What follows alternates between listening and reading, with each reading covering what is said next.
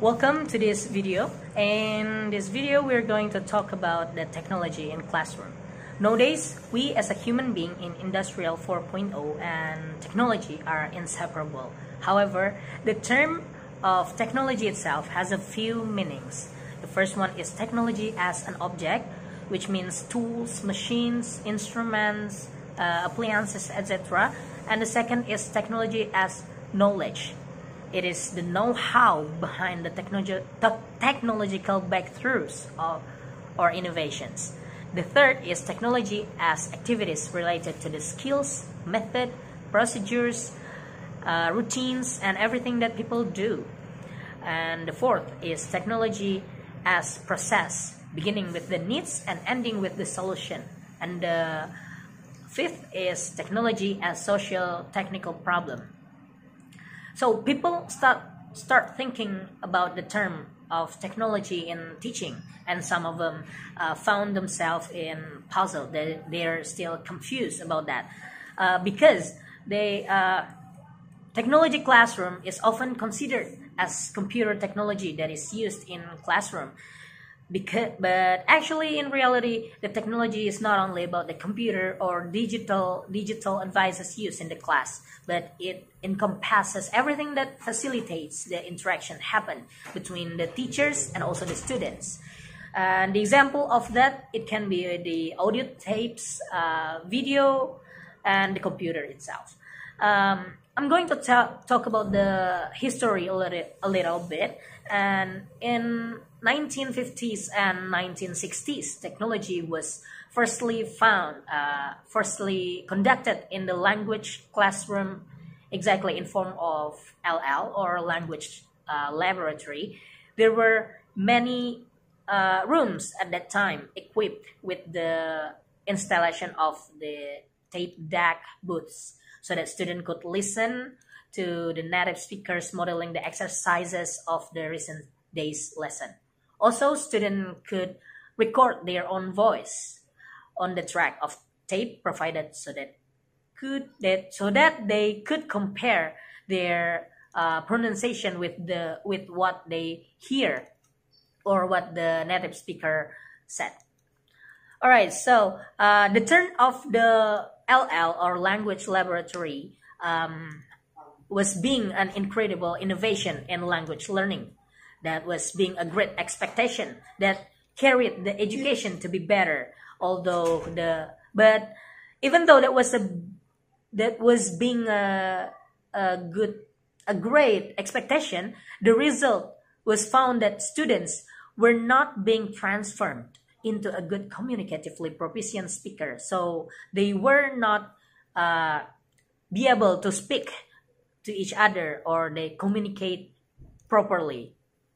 So there must be some disadvantages of this new kind of media or aids. And after that, there were the arrival of the personal computer in 1980s. Educational staff such as a teacher, instructor, and also the educator who work in the language teaching field had the same expectation as before in the arrival of the turnout of the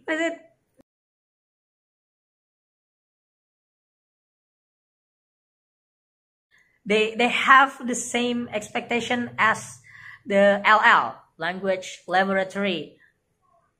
So before we are going further to do the explanation, that will be focused on the CALL or the computer assisted language learning, we have to know about the other types of technological aids or media that commonly exists in today's language learning or language teaching.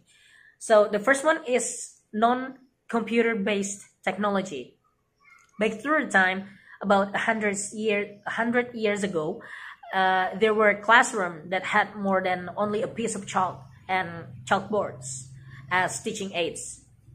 So the non-computer based technology is something that we use in the classroom, but it requires or needs the electricity.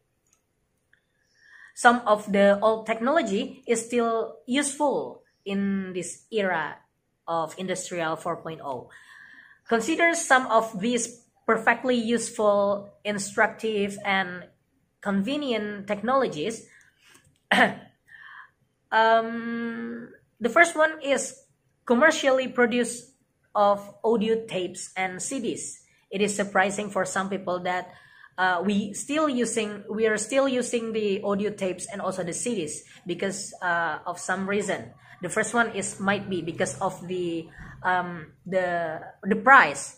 It is affordable and cheaper, so that we still use it. Furthermore, the old materials may still be effective. The thing that is important of using the audio tapes or CDs, it is because the storage. The CD or compact disc has a greater accuracy, durability, and storage capacity compared with the tape. And an advantages of both audio tapes and also the CDs is that they can be used for self-study beyond the language classroom. CD can be played by putting the CD on the CD-ROM or through the CD player. Alright, usually the library and instructional resource center provide variety of the audio cassettes with a great number of collection. Of course, including the CDs with the listening exercise, lectures, stories, and many other authentic samples of native speaker texts. The second one is commercially produced videotapes and DVDs.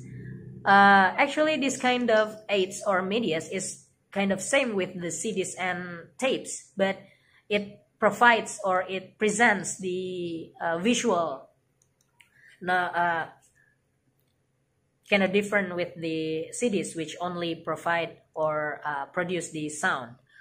With the similar reason as the replacement of tapes with CDs, the decreasing cost.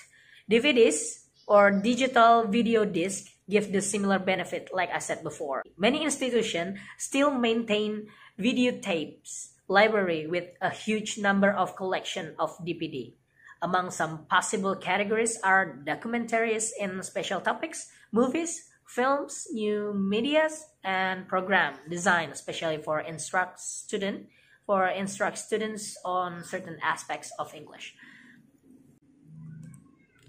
And the third is self-made audio tapes and CD. It's kind of same with the CD or audio tapes, but it is self-made. I mean, by using this kind of aids or media, we can record our voice, or we can record on the radio, so that we can get the material from the non-authentic material. Yeah.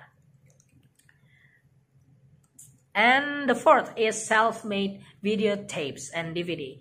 Like I said before, in the self-made audio tapes or CD, it's kind of same as well. And with this kind of aids, we need a camera, and the digital camera are also accessible right in nowadays, so that it makes the videotapes recorder look like a fossil. With this kind of media, we can improve our teaching and learning process, which we can ask the student to do some kind of exercise that video making, for example. We can ask the student to make the film, movies, or etc. They can record themselves, their pronunciation, their practicing English, and at the same time, we are not only enhance the skills, their skills in speaking, but also we can enhance their life skill in video makings and acting maybe. And the fifth is overhead projection.